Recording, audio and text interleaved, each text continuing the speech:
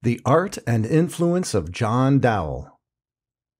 The most important African American professor for me was John E. Dowell, Jr.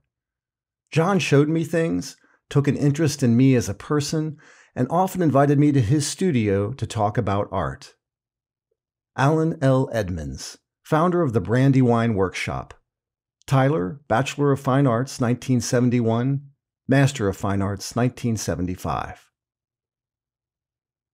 The dynamic Philadelphia artist and educator John E. Dowell, Jr., born 1941, is represented in 70 museums and public collections, including the National Gallery of Art, the Metropolitan Museum of Art, and the Free Library of Philadelphia's Print and Picture Collection.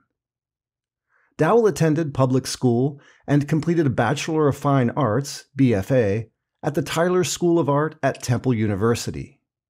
He is the first Black artist to complete master printer training at the acclaimed Tamarind Lithography Workshop in Los Angeles, California, and he earned a Master of Fine Arts, MFA, in printmaking and drawing at the University of Washington in Seattle. After 46 years of teaching, Dowell is now Professor Emeritus of Printmaking at the Tyler School of Art. The prints and photographs on view in the Dietrich Gallery spotlight periods of Dowell's life as an artist and teacher. The art on view in the West Gallery on the second floor includes other artists' work, generously donated to the library by Dowell. Be sure to visit both locations.